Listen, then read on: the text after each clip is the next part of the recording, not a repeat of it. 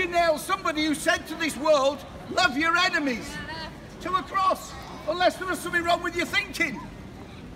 And Jesus came, ladies and gentlemen, to hang on a cross at Christmas time to save you from your death. And ladies and gentlemen, sir, I am speaking if you don't mind. Ladies and gentlemen, you and me are going to die. I don't care who you are. If you're the biggest atheist in Southport, I want to speak to you. My mother is 95. She's a dying woman. And if you've got an answer, you should be up here speaking about it. Instead of being a coward like millions of men in this nation are. Hiding behind football and other things, when they should stand up and be counted. Next week we have an election. Do you know what we need in this land? We don't need more money. We've got too much money.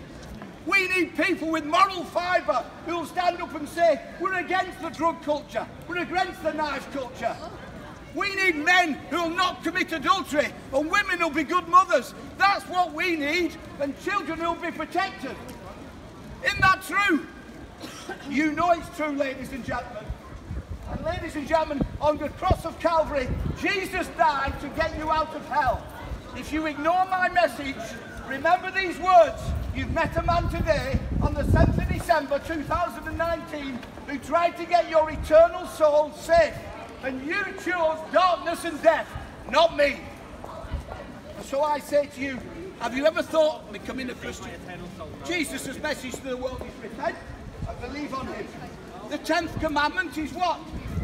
Don't covet. The 11th commandment is what?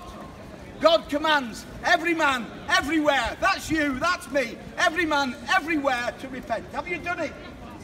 Will you obey it today? And if you've got an answer to my dying mother, come up and tell me. But the atheist gives me no hope. No hope. And I want hope. And Jesus says, repent or perish. Most people laugh. There are no fire exits in hell. You can't laugh your way out, but you'll laugh your way in.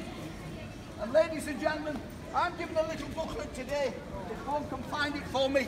It's a Christmas booklet. It's free. And if I was a policeman, I'd listen to these words. You know why? Because we're emptying prisons. We're making murderers nice. We're making those who steal loving and kind. That's the gospel of Jesus. There's a free offer of a gospel. Does anybody want to take it from my hand? Come and take it right now. God bless you. Have a lovely afternoon. Thank you, madam. There you go. Anybody else? Just take it, folks. This is your chance. Jesus said it. I've come that you may have life. And we're entertaining ourselves to death.